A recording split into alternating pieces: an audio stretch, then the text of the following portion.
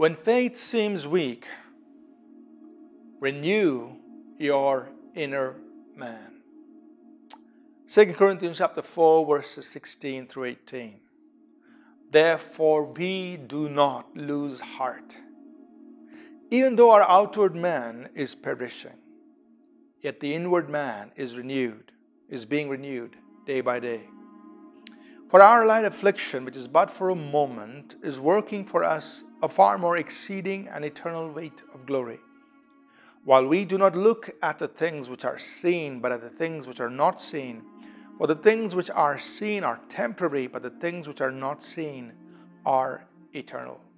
The Apostle Paul, describing his ministry and what he faced in his ministry, the hardships, the difficulties, he says, as we saw yesterday, that he maintained that same spirit of faith, and therefore whatever he believed, he kept speaking, he kept declaring the gospel and declaring who Jesus Christ is, no matter what situations he faced. And as he continues in his sharing of his life and ministry, he says in the verse we read today, he says, therefore we do not lose heart.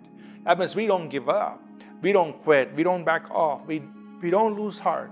So he says, even though our outward man is perishing, yes, there are things that are happening to the outside, yet the inward man is being renewed day by day. So here's the key. When we are going to things that seem to weaken our faith, that seem to, want to weaken our believing in God, we choose not to lose heart. How? We let our inward man be renewed day by day. Outside things may be difficult, but the inner man is being renewed day by day. How do we renew our inner man? And you and I, we renew our inner man by spending time with God, listening to His Word, reminding ourselves of who God is to us and who God is in the context and given the situations.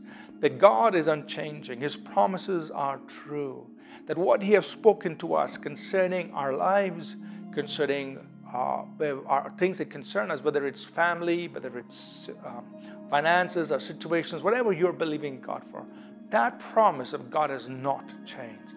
And so we renew our inner man by staying focused on God, by feeding our inner man with His Word, by praying, spending some time just praying before Him, worshiping Him. As your inner man is strengthened, then no matter what's happening around you, you will not lose heart.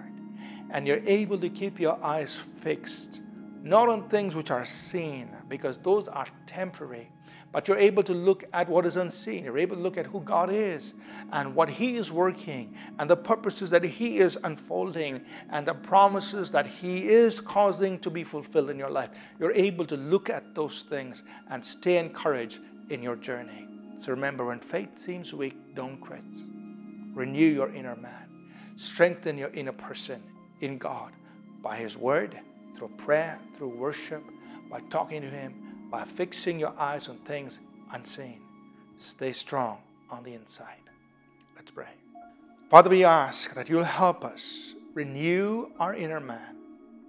Though on the outside there may be challenges, there may be difficulties, though our outward man may be perishing, yet God, we pray the inner person will stay strong, stay renewed through fellowship with you and your word.